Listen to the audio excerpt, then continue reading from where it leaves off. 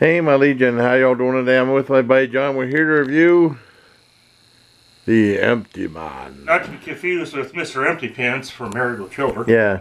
Or, the comic that Peg wrote. Oh, yeah. Al. Yeah, they're like, well, they were going to be more optimistic to say the half full man, but they didn't do that. No, The Empty Man, and it's really, I mean, because I first heard about this through, well, I mean, it had word of mouth. I think it played in theaters and failed because... Well, I just read trivia on it. What happened, it's one of the last, or maybe the last release of Fox. Oh, okay, before Disney? During the Disney acquisition. Oh, okay. So they just dumped it in the theater. They didn't put any advertising or anything into it. So that's why it bombed. They didn't support it. And it doesn't sound like they support it on the DVD release either. Yeah. So there's no support for the movie, which is a shame because how good it is. It's damn good. I mean, it's really... It's based on a comic book by Boom Studios. I don't know how much it has to do with the comic book. But, you know, it's at least inspired by the comic book series. Yeah, I mean, you know, it's really blown away. I mean, you know, it starts off... Well, the first 20 minutes, I think... Well, I mean, it goes in so many different directions. The first 20 minutes, they're in, like, Tibet. Right. And some guy falls in this chasm and experiences this bizarre skeletal being, and a whole bunch of weird stuff happens. And then, like, 25 minutes into it, then they have the opening title. Like, Mandy had the opening title, like, 25 minutes in the movie. And then it kind of shifts a little bit. Yeah, to, like, a different time back in, like, the States or whatever and stuff like that, involving...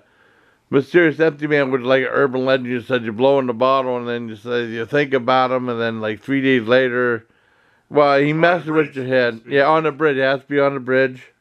Jason tried it, but he screwed up. He farted across the bottle. I know. That's my fault. Well, I mean, I was supposed to be on the bridge, but I watched the library. I found it was unabridged, and I screwed up. See, that doesn't even make my dad. That's perfect though. Oh, that's great. And my dad says, yeah, that's not laughing. I said, that don't make any sense. And my dad would, well, I mean, one time my dad would say a joke, I said, you know, that don't make any sense. I said, when have you made any sense? Well, I like it kind of changes subgenres a little bit. It starts off as one, it goes to other, kind of like Cold in July, which is why they had such trouble getting it made. Cold in July does that. Another movie like that is Kill List. It kind of changes it a little bit.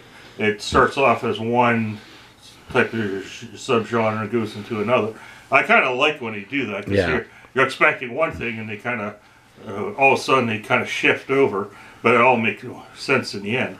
Oh, I was really happy. I mean, I was really captivated by the first 25 minutes. I mean, it wasn't like the whole movie's fascinating and riveting and stuff like that.